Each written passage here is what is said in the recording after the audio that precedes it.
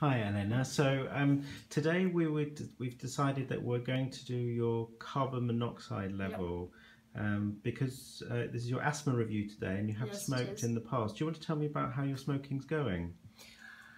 I've quitted, but honestly sometimes when I'm with friends it can happen that I have 1 or 2 cigarettes, Okay. but not very often. Okay.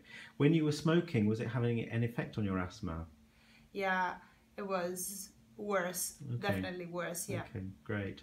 And what have you noticed since you're not smoking regularly and the effect on your asthma? Yeah, I'm getting better. I need to use my reliever inhaler less often, so I'm feeling really better, yeah. That's great.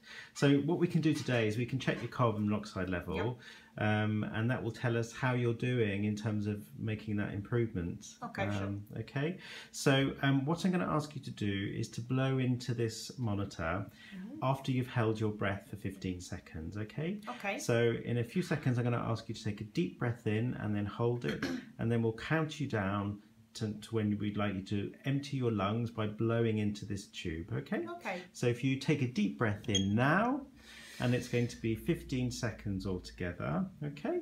So if you take hold of the monitor, when it gets down to 0, you'll hear a beep, beep, and then a long beep. At the end of the long beep, if you just breathe out into the tube.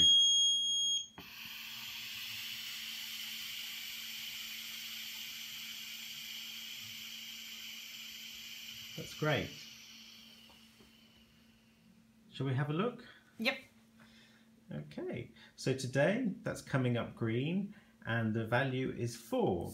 So we can have a look here, and what that tells us on the Helping Smokers Quit chart, that you are in the range of 4, which is consistent with a non-smoker. So that's really good news today. So you've managed to get your carbon monoxide levels back down to those of a non-smoker, and that should be able to help you with your asthma. Thank you. Pleasure.